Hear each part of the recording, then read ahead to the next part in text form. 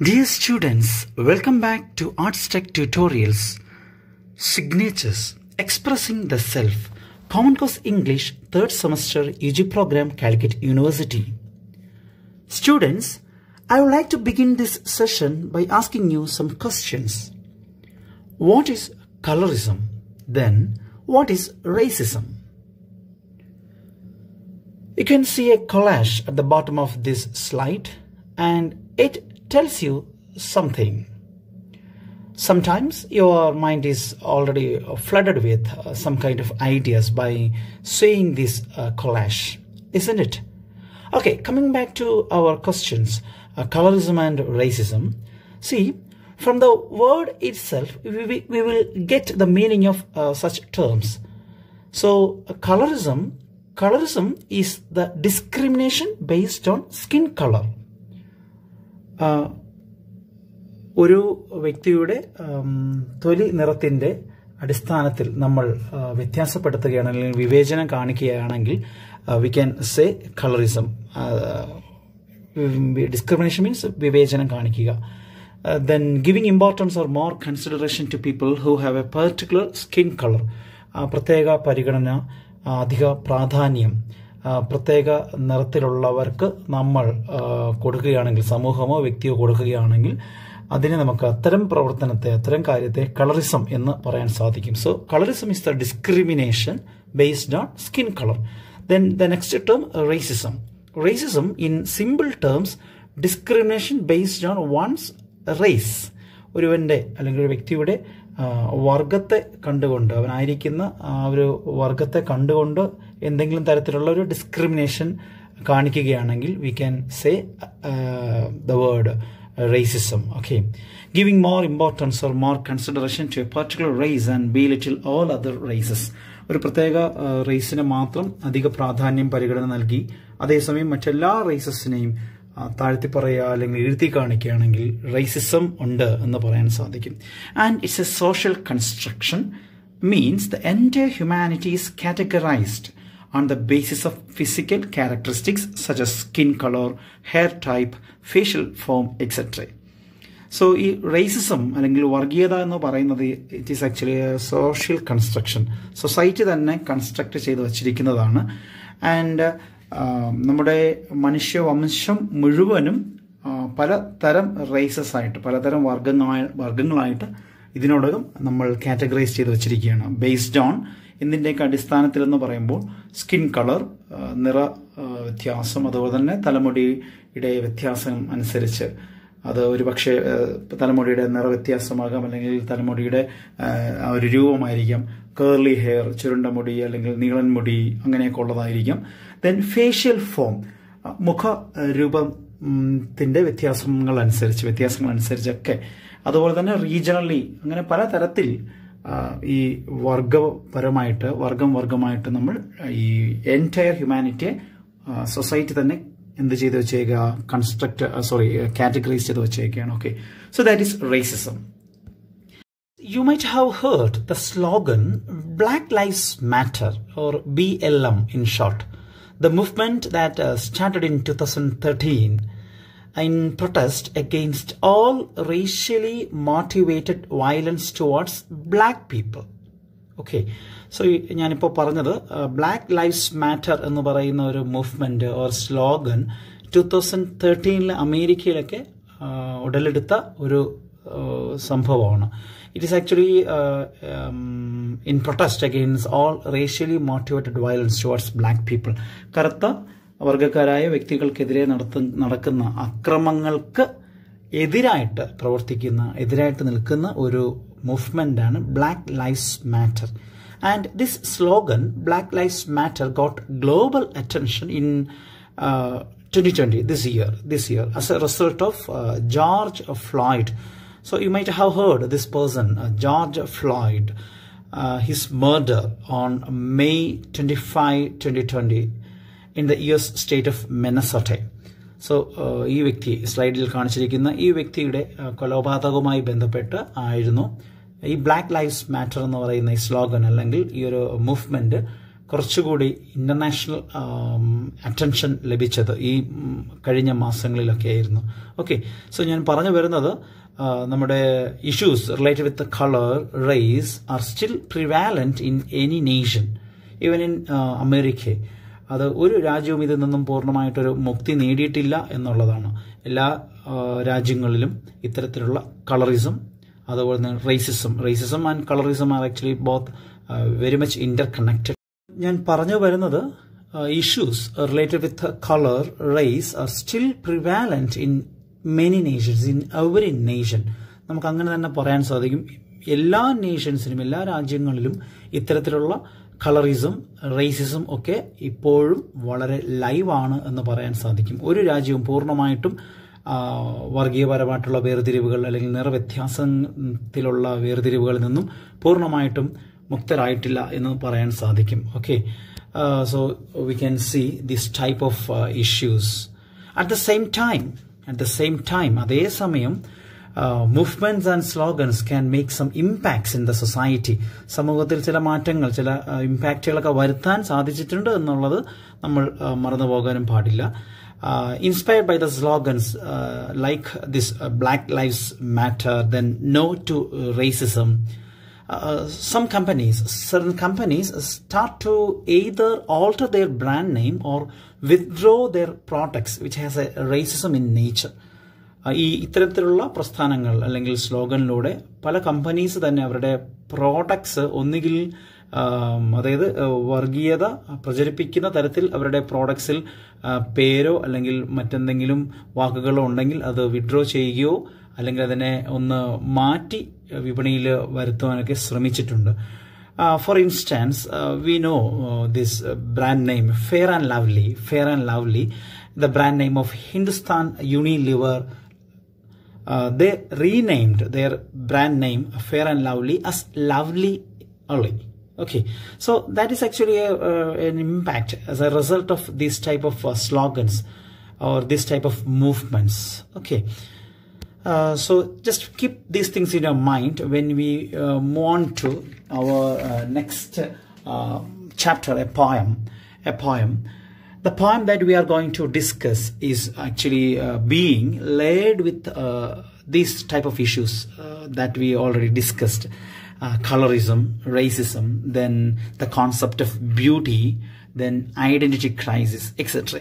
So, നമ്മളി കാണുവാൻ പോകുന്ന അല്ലെങ്കിൽ പഠിക്കുവാൻ പോകുന്ന ഭാഗത്തിൽ മനുഷ്യനെ നിറത്തിന്റെയും വർഗത്തിന്റെയും അടിസ്ഥാനത്തിൽ വിവേചനം ചെലുത്തുന്നതിനെ കുറിച്ച് അല്ലെങ്കിൽ അതുപോലെ തന്നെ സൗന്ദര്യം എന്ന വിഷയത്തെക്കുറിച്ച്, സ്വത്വബോധം അഥവാ ഐഡന്റിറ്റി, ദെൻ ഐഡന്റിറ്റി ക്രൈസിസ് തുടങ്ങിയ വിഷയങ്ങൾ കൊണ്ട് നിറഞ്ഞിരിക്കുന്നു എന്ന് നമ്മൾ മനസ്സിലാക്കുക. Okay, so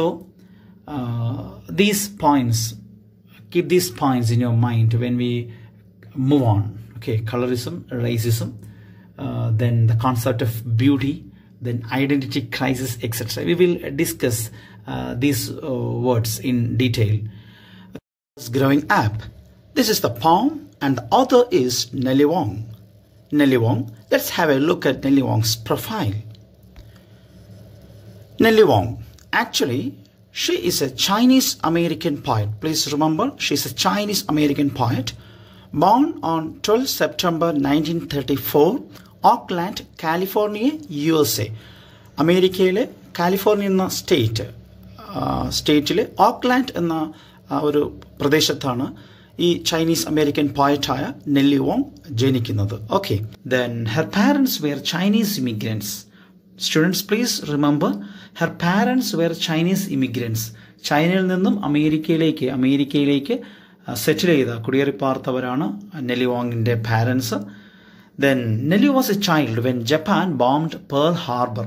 So you know the Pearl Harbor incident which happened in 1941. Second World War-ന്റെ ഗതിയെ തന്നെ മാറ്റിയ ഒരു സംഭവമാണല്ലോ this Pearl Harbor incident. Actually, we already discussed and studied in one of our previous poem named Breaking Silence, done by Janice Mirikitani. So അതിൽ നമ്മൾ വളരെ ലാവിഷായിട്ട് നമ്മളത് പഠിച്ചിട്ടുണ്ട്. So ആ ഒരു ഇൻസിഡൻറ്റ് നടക്കുമ്പോൾ നെല്ലി was actually A child, just ഒരു 6 or 7 years old ആയിട്ടുള്ളൊരു ബേബി ഗേൾ ആയിരുന്നു നെല്ലി വോങ്. അത് അങ്ങനെ പറയാൻ കാരണം സംടൈംസ് ഇവിടെ നെക്സ്റ്റ് ആയിട്ട് പറയുന്നുണ്ട്, sometimes people would classify her family as Japanese when they were actually Chinese American. ഒരു പരിധിവരെ Japan people and Chinese people മുഖ സാദൃശ്യമൊക്കെ ഉള്ളത് കൊണ്ടായിരിക്കാം ഇവർ അമേരിക്കയിൽ ആയിരുന്ന സമയത്ത് തന്നെയും അവിടെ ഉണ്ടായിരുന്ന ആൾക്കാർ അല്ലെങ്കിൽ അതോറിറ്റീസ് ഇവരെ ജപ്പാൻ വംശജരാണ്, ജപ്പാനിൽ നിന്ന് വന്നവരാണ് എന്ന് പറഞ്ഞിട്ട് ഇവരെ ജപ്പാൻകാരായിട്ട് ഇവരെ ക്ലാസിഫൈ ചെയ്യുമായിരുന്നു. ഓക്കെ, ഓർക്കുക ആ ഒരു സമയം ഇവൾ 6-7 വയസ്സായിരുന്നു, കുഞ്ഞുനാളിലായിരുന്നു ജപ്പാൻ പേൾ ഹാർബർ ഇൻസിഡൻറ്റ് സംഭവിക്കുന്നത് അല്ലെങ്കിൽ ബോംബ് ഇടുന്നത്. അപ്പോൾ ഇവരെയും ഒരു പരിധി വരെ ഇവർ ജപ്പാൻകാരാണ്, ജപ്പാൻ വംശജരാണ്, അത്തരം കണ്ണുകളോടെ അല്ലെങ്കിൽ ഒരു സംശയത്തിൻ്റെ കണ്ണുകളോടെയായിരുന്നു ഈ നെല്ലി വോങ്ങിനെയും അല്ലെങ്കിൽ ചൈനയിൽ നിന്നും കുടിയേറിപ്പാർത്ത ചൈനീസ് അമേരിക്കൻസിനെ കണ്ടിരുന്നത്. ഓക്കെ, അതാണ് അതിൽ നിന്ന് നമ്മൾ മനസ്സിലാക്കേണ്ട ആശയം. ദെൻ നെല്ലി Wong is actually A revolutionary feminist poet. വളരെ റാഡിക്കലായിട്ടുള്ള ഒരു വിപ്ലവാത്മകമായിട്ടുള്ള ഒരു ഫെമിനിസ്റ്റ് പോയറ്റായിരുന്നു ദിസ് നെല്ലി വോങ്. ഓക്കെ, സോ അവരുടെ പോയംസിലൊക്കെ നമുക്ക് ഇവരുടെ ഫെമിനിസ്റ്റ് ആശയങ്ങൾ ഒത്തിരി വായിച്ചെടുക്കാൻ സാധിക്കും. So please remember these 3 points: Chinese immigrants, then പിന്നെ പറഞ്ഞത് ജനങ്ങൾ ഇവളെ ക്ലാസിഫൈ ചെയ്തിരുന്നത് അല്ലെങ്കിൽ ഇവരെ ക്ലാസിഫൈ ചെയ്തിരുന്നത് എങ്ങനെയായിരുന്നു, നെക്സ്റ്റ് ഫെമിനിസ്റ്റ് പോയറ്റ്. നെക്സ്റ്റ് സ്ലൈഡിൽ നെല്ലി Wong as A feminist poet. So this is so important. ഒരു ഫെമിനിസ്റ്റ് പോയറ്റ് എന്നുള്ള രീതിയിൽ എങ്ങനെയാണ് എന്ന് നമുക്ക് നോക്കാം. According to her, women should continue fighting for the liberation of women since it is necessary as breathing. So നെല്ലി വോങ്ങിൻ്റെ feminist ആശയങ്ങൾ നമുക്ക് വായിച്ചെടുക്കാൻ സാധിക്കും. ഇതിലൂടെയൊക്കെ നമ്മൾക്ക് ആക്ച്വലി കുറച്ച് പഠിക്കുവാനുമുണ്ട്. You have to learn it, you have to first understand, then you have to study it sentence by sentence because it will be useful when you go for examination. So ഇവിടെ പറയുന്നത് according to Nelly Wong, women should continue fighting for the liberation of women. സ്ത്രീകളുടെ സ്വാതന്ത്ര്യത്തിന് സ്ത്രീകൾ തന്നെ എന്ത് ചെയ്യണം, മുന്നിട്ടിറങ്ങണം, സ്ത്രീകൾ തന്നെ പ്രവർത്തിക്കണം, ഫൈറ്റ് ചെയ്യണം. Since it is necessary as breathing, നമ്മൾ ശ്വസിക്കുന്നതിന് തുല്യമാണ്. സോ അത്രയും വളരെ ബേസിക് ആയിട്ടുള്ളൊരു കാര്യമാണ് സ്ത്രീ സ്വാതന്ത്ര്യം. അതിന് സ്ത്രീകൾ തന്നെ മുന്നോട്ട് വരണം. She was very concerned about the plight of immigrant women. മറ്റൊരു കാര്യം, since she belong to an immigrant community, ഒരു കുടിയേറിപ്പാർക്കുന്ന ഒരു കമ്മ്യൂണിറ്റിയിൽപ്പെട്ട ഉൾപ്പെടുന്ന ഒരു വനിത ആയതുകൊണ്ടായിരിക്കും ഈ ഇമിഗ്രൻ്റ് വിമൻ, കുടിയേറിപ്പാർത്ത സ്ത്രീകളുടെ അവരുടെ ജീവിതത്തെക്കുറിച്ച്, അവരുടെ പ്ലൈറ്റിനെ കുറിച്ച്, പ്ലൈറ്റ് മീൻസ് ഫെയ്റ്റ്, അവർ വിധി അല്ലെങ്കിൽ ജീവിതത്തെക്കുറിച്ച് വളരെയധികം കൺസേൺഡ് ആയിരുന്നു. ഓക്കെ, ഉത്കണ്ഠയും അല്ലെങ്കിൽ അധിക കൺസിഡറേഷനൊക്കെ നൽകിയിരുന്നു. ഒരു പക്ഷേ അതിനൊക്കെ വേണ്ടിയിട്ട് പ്രവർത്തിക്കുകയും അതിന് വേണ്ടിയിട്ട് സംസാരിക്കുകയൊക്കെ ചെയ്ത ഒരു ലേഡി ആയിരുന്നു ദിസ് നെല്ലി Wong. She was an advocate of revolutionary feminism. So revolutionary feminism കുറച്ചുകൂടെ തീവ്രമേറിയ ഒരു ഫെമിനിസ്റ്റ് കാഴ്ചപ്പാടാണത്. സോ അതിനു വേണ്ടിയിട്ടൊക്കെ സ്റ്റാൻഡ് ചെയ്ത അല്ലെങ്കിൽ പ്രവർത്തിച്ച ഒരു ലേഡി ആയിരുന്നു ദിസ് നെല്ലി Wong. She regards women as the most oppressed in the world and declared that women's liberation is necessary. So ഈ ലോകത്ത് ഏറ്റവും അധികം അധസ്ഥിതർ അല്ലെങ്കിൽ ഒപ്രസ്ഡ് ആയി കഴിയുന്നവർ അല്ലെങ്കിൽ അടിച്ചമർത്തപ്പെട്ട ഒരു ജനത കൂട്ടമെന്ന് പറയുന്നത് സ്ത്രീ ആണ് എന്നാണ് നെല്ലി വോങ്ങിൻ്റെ വേർഡ്സ് പറയുന്നത്. And she declared that women's liberation is necessary. നമ്മുടെ നെല്ലി വോങ് എപ്പോഴും പറയാറുണ്ട് സ്ത്രീ സ്വാതന്ത്ര്യം എന്ന് പറയുന്നത് ഏറ്റവും അത്യാവശ്യമായിട്ടുള്ള കാര്യമാണ്. So these are her points or her feminist perspective. Then, a remarkable aspect of Nelly's poetic career is that she is one of the founding members of the writing collective Unbound Feet. So ഇതിൽ പറഞ്ഞിരിക്കുന്ന കാര്യം ഇത്രയേ ഉള്ളൂ. Unbound feet എന്ന ഒരു കൂട്ടായ്മ ഉണ്ട്. അതൊരു ലിറ്റററി കൂട്ടായ്മയാണ്, സാഹിത്യ കൂട്ടായ്മയാണ്. അതിനെക്കുറിച്ച് കൂടുതലായിട്ട് പറയുന്നത് it was established in 1981 in America. അതായത് അമേരിക്കയിൽ താമസിക്കുന്ന ചൈനീസ് വിമൻ റൈറ്റേഴ്സിൻ്റെ ഒരു ലിറ്റററി ഗ്രൂപ്പാണ്, ലിറ്റററി ഗ്രൂപ്പാണ്. ഓക്കെ, അതാണ് അതിൻ്റെ സിമ്പിൾ ടേംസ് ആയിട്ട് മനസ്സിലാക്കാൻ സാധിക്കുന്നത്. Chinese American writers who settled in America, that literary group is called unbound feet. So അവരുടേതായ സാഹിത്യ പ്രവർത്തനങ്ങൾ ആ സ്റ്റേറ്റിൽ അല്ലെങ്കിൽ ആ രാജ്യത്ത് സ്പ്രെഡ് ചെയ്യാനായിട്ട് ഫോം ചെയ്ത ഒരു ഗ്രൂപ്പാണ് unbound feet.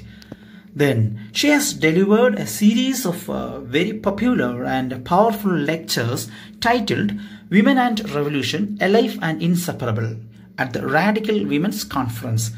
So that's not so important, but ഒന്ന് മനസ്സിലാക്കിയിരിക്കുക, റാഡിക്കൽ വിമൻസ് കോൺഫറൻസിലൊക്കെ അത്തരം കൂട്ടായ്മകൾ അല്ലെങ്കിൽ അത്തരം മീറ്റിംഗ്സിലൊക്കെ ഇവരുടെ എന്താണ് ലെക്ചേഴ്സ് തന്നെയാണ്, അല്ലെങ്കിൽ പരമ്പരയായിട്ട് സീരീസ് ആയിട്ട് ഈ സ്ത്രീവാദപരമായിട്ടുള്ള ചിന്തകളും ചർച്ചകളും പ്രസംഗങ്ങളുമൊക്കെ നടത്തിയിരുന്നു. Wong often says, when women rise, everyone will rise. So these are the words regarding her feminist perspective, okay, feminist vision. When women rise, everyone will rise. സ്ത്രീ ഉണരുമ്പോൾ ഓരോ വ്യക്തികളും ഉണരും എന്നുള്ളതായിരുന്നു. ഓക്കെ, സോ സ്ത്രീകൾക്ക് വേണ്ടിയിട്ട് പ്രവർത്തിക്കുക, സ്ത്രീകൾക്ക് വേണ്ടിയിട്ട് സംസാരിക്കുക, അവരുടെ വിഷയങ്ങൾ മുഖ്യധാരയിലേക്ക് കൊണ്ടുവരാനൊക്കെ നെല്ലി വോങ് ഒത്തിരി പ്രവർത്തിക്കുന്നുണ്ട്. So next, many of her poems emerged from her working life.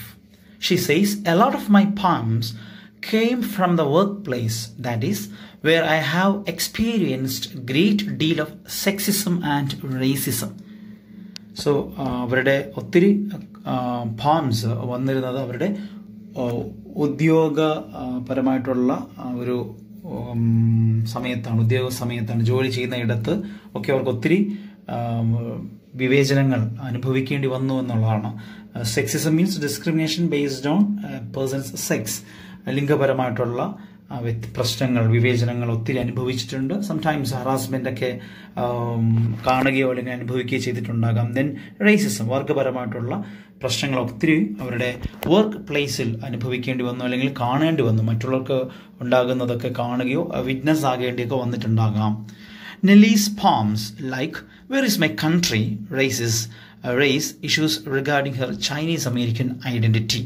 So ഇവരുടെ തന്നെ ഒരു പോയമാണ് where is my country.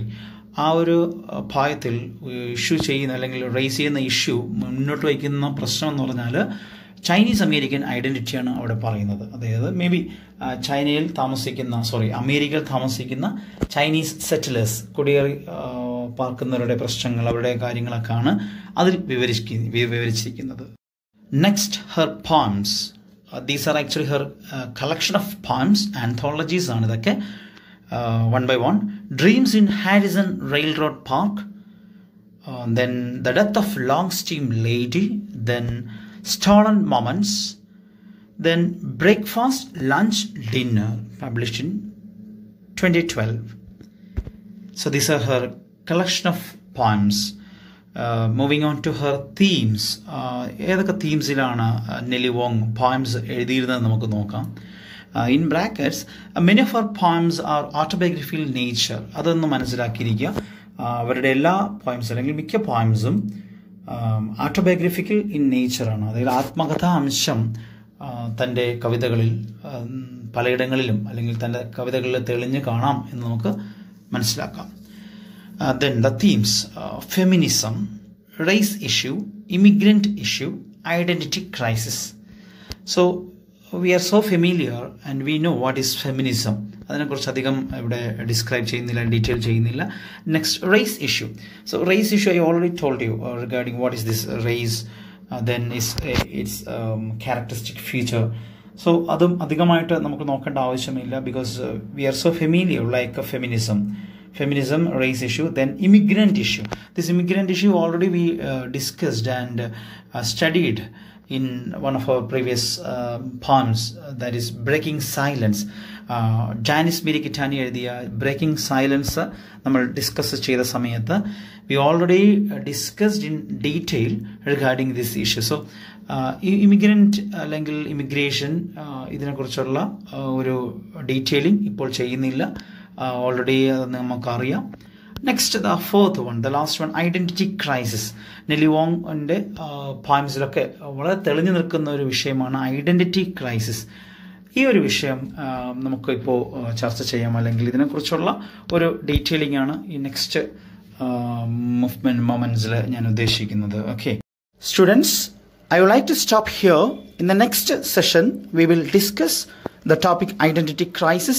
Then we will move on to the poem When I Was Growing Up.